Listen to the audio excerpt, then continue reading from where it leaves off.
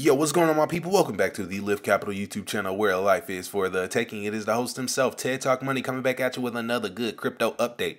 Guys, you know we care about you over here on this channel, okay? Since the beginning of this channel, we have told you guys we're about the future, okay? So if anything I say to you guys is useful, please hit us with the like and as well subscribe to this thing, all right? But I want to show you guys this one. The main thing I want you to know, use it or lose it. Unused money devalues. Unused talent diminishes. Unused potential decays. Unused machinery disintegrates. Unused time dies. Unused knowledge becomes a burden. What isn't used is abused. The tragedy of life isn't the ultimate death, but the resources that die within you when you are still alive. Use it or you will lose it. Okay? Don't forget that, guys. Seriously. Seriously. Be of use. Be of use. So look at this, guys. Over in the SEC Ripple case, guys, I want to show you guys this. This is a word cloud of all descriptions published on the court listener of the SEC lawsuit. Look at this here. Okay, of course you have judge. That's big. Motion is big. But look how big seal is, huh? Look how big seal is. You got letter, yeah, you know, this is just basic court jargon, but I want to show you guys that. And look, the most absurd thing is that the word seal appears 318 times on court listener, but XRP only 19 times, huh? Only 19 times. So it's really important for you to see. I bring that to you to say, think about that. There's more things that have been sealed in this lawsuit than they've talked about the actual thing on the case. You get what I mean? The actual thing.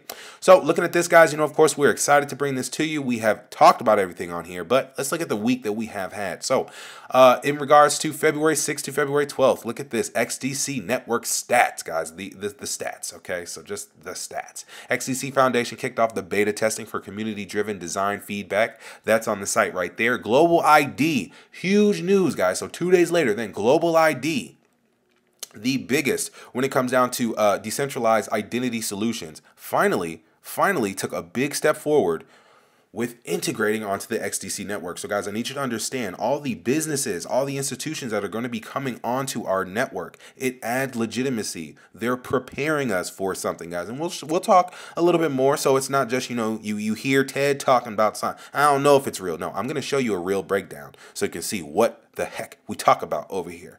XDC Observatory. I mean, yo, shout out to Leeway Hertz. Okay. XDC Foundation Alliance with Leeway Hertz has launched the XDC Observatory DApp. Guys, I want you to understand, and please, if you haven't known already, okay, the XDC Observatory is one of the tools that has not been seen in any other crypto ever, okay? Leeway Hertz, man, I mean, they're already there for doing breakthrough digital solutions already. So they've worked with Hershey, they've worked with U.S. Army, they've worked with NASCAR, they've worked with a bunch of different Fortune 500 companies, and now they've graced us over on the XDC network with this observatory, guys. I'm telling you, the analytics tools over there are bar none, okay? So we're already 4.0, but now we have transparency that is like no other network before. So then, right, a few days later, you know, Kinesis, they partnered up with the XDC network, okay? So Kinesis Money, their whole thing is, you know, Kinesis Money partners with XinFin and Ready's cross-chain bridge to develop thriving digital asset ecosystem. They're talking about here, Kinesis, their assets are backed by gold and silver, okay? So the commodity, their asset, the custody of all those things. Now they're going to be minting all of those tokens on our XRC20, making them XRC20. I believe they're coming from Stellar, they're a stellar to XDC bridge. So yeah, really exciting stuff, guys. I'm telling you guys, we have gold and silver all on the XDC network. So I know this kind of looks a little weird to you guys, a little bit like, okay, Ted, what the heck am I looking at? But this is really, really important, okay? I want you guys to understand this whole breakdown is really what we talk about here on this channel. We're about showing you guys real world use cases with these digital assets. So I want you to see the framework. I want you to see the network of how exactly ISO20022, Interledger Protocol family, how they're actually going to be dealing in the real world. So let's just take a dive, take a look. Don't be intimidated here. But looking at the beginning, let's learn about the International Port Community Systems Association, the IPCSA. So the cloud within this association, within this community, you have ISO, World Economic Forum, the World Bank Group, United Nations, UNECE, all of these different things, United Nations Economic Social Council, all of these big gosh, I mean, I don't even know what to call them. They're not monoliths. They're, I mean, not even juggernauts. I mean, huge, huge. Obviously, they're like global entities, I'll say that almost. But you have that, and obviously they have so much. This is mass adoption. You understand what I'm saying? The nations, the governments, okay? So you have all of these, their communities, right? So you have the global and regional trade associations and organizations. They're all a part of it in the EU Commission, okay?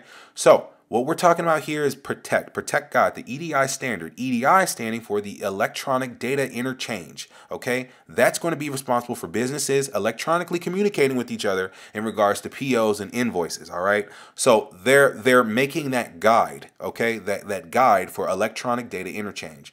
Also, PCS stands for Net of Data Connecting Many Systems of Operating by Varieties of Organizations. So if you see PCS, that's what that stands for. It's a net of data connecting all these different organizations at seaport, airport, and inland ports, guys.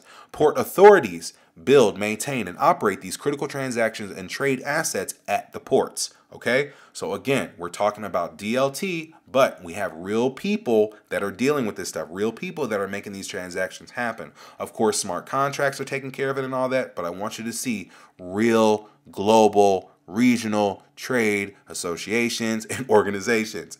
Again, it's not about your freshman party you went through yesterday and you found out something about Doge down with the banks. No, we're moving with the whales on this one, okay? This is what we're waiting for. When you hear people talking about interoperability, when you hear people talking about mass adoption, this is where it is. This is where it is. It's not about Elon Musk tweets. It's not about, you know, what's the next monkey coin or whatever. You get what I'm saying? This is where it's at. So moving forward over here so you guys can understand, with all the news that you're hearing out from the XRP community, all the stuff you're hearing from the XRP army, it's real. News continues to come out from Ripple that they continue to link with these countries, okay? Google World Bridge Currency, okay? Looking at this picture, doesn't seem like XRP is actually going to be something like that. Do your own research, but just looking at this, guys, these connections are real. Ripple does have a connection with the Netherlands Bank. They do have a connection with Project Jura and Dunbar. Okay, they do have a connection with the Bank of England, which substantially is a connection with the Fedwire, but we're talking more so European nations right here. You have Bank of France connecting with the BIS, which is automatically connecting with SWIFT and SEPA. Okay, so with that being said, you have that with Target 2. Guys, understand all these are going to be going onto ISO20022. Okay, so you have to understand SEPA, Target 2, pretty much the European, the EU central banks, all of those, they're going to be coming on first. So I want you to see the interoperability between them. Stellar has its place here connected directly with the Ukrainian National Bank. But you see already there, IBM is what's going to actually have Stellar be so important. I'm telling you guys, Stellar is, it's going to be backed by Silver, but it's not as fast as XRP. It's not as fast as XRP. So the reason why you actually have something that's going to be, why it's going to be important is because of IBM. Because of IBM, it's a network of networks. Hyperledger Fabric, R3 is already connected right there. You get what I'm saying? Stronghold, Hedera. See, that's why Hedera actually has ISO placed because of IBM. IBM wants to get its tentacles wrapped with Hedera Hashgraph, which honestly, guys, by the way, I really do feel like that's kind of the reason why you have a bit of stagnant price action with Hedera. I definitely think you should definitely see much higher, especially with the governing council over on Hedera, but just saying. Really what I want you to see, as you have more and more coins that are getting involved in this kind of involvement, they have to be heavily suppressed. They have to be, because they have to get all these countries on board. Really, guys, this information I'm telling you about is not for me and you. It's for the countries. It's for the governments. It's for the trading regulators. It's for the financial services and authorities. You get me? So to show you even more of a detail, look at this. So this is how they break down with fiat towards towards the ISO system. So let's see how all of these are all going to be linking right here to the new ISO 20022 standard. So let's start with Russia. For example, you have Russia, the Bank of Europe, Bank of Russia, okay, already connected there with BIS, connected with BIS, the Bank of International Settlements, okay, the Basel III, this here Basel III, guys, please do your research, but this was almost as if the preamble to ISO 20022. Once banks came over to the Basel III standard, I do believe this is what allowed them to be able to custody natural resources, for them to actually have gold over onto their coffers, if you will, or you have a bunch of countries that are stacking up their gold right now in the highest amounts that they have in years. So.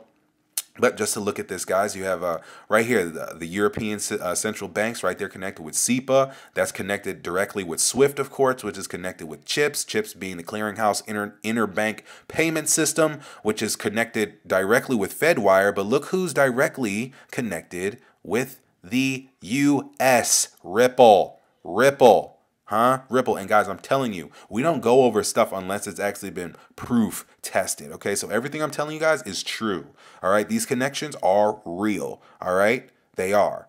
Well, Ted, why hasn't the price gone up? When will the price go up? Guys, we're waiting for adoption. Okay, be patient, believe, know, tune into the channel. Do what you got to do. Keep your head up, but it's inevitable. Okay, inevitable. If you really think people are just putting all these connections together and they think it's wrong, no. Bank of England, look, do your research. They're connected with Ripple. You understand what I'm saying? Bank of Russia, BIS, all of them, guys. We swim with the whales, not against them.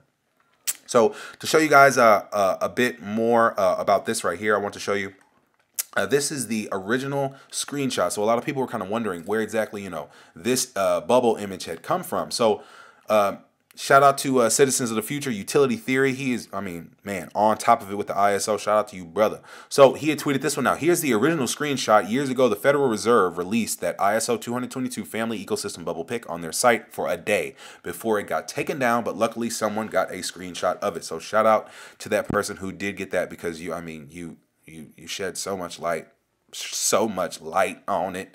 But look at this, guys. So this one here, this is the main one. I want to leave you with a little bit of real-time news, okay? So you can actually understand after you get off this video why the hell your portfolio ain't looking how you want it to look, okay? So right now you have Russia and Ukraine. As you guys know, there's a little bit of tension going on over there, but there's a bit of fear about retaliation of cyber attacks. So yeah.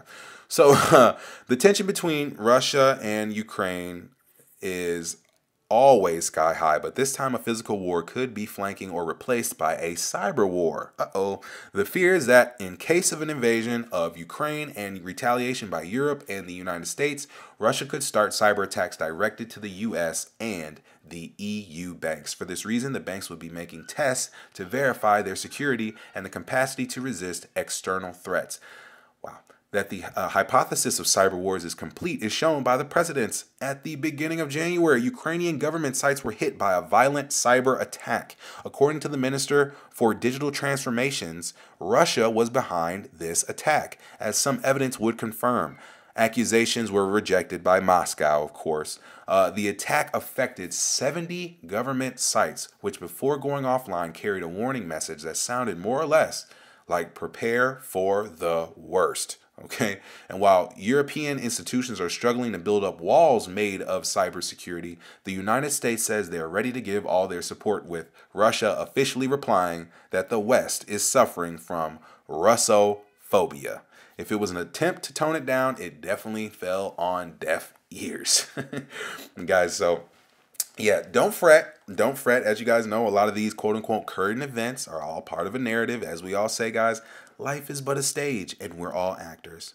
But I appreciate you making it to this part of the video. If I said anything that was useful, please hit that like, smash that like button, and as well subscribe, because this is what we do. We're a community over here. We stick together about this crypto thing, guys. We're looking forward to utility. Okay, we can't lose. We can't be denied. Okay, we're looking for mass adoption. I ain't looking for an Elon tweet. Okay, but I'll holler at y'all later. Peace.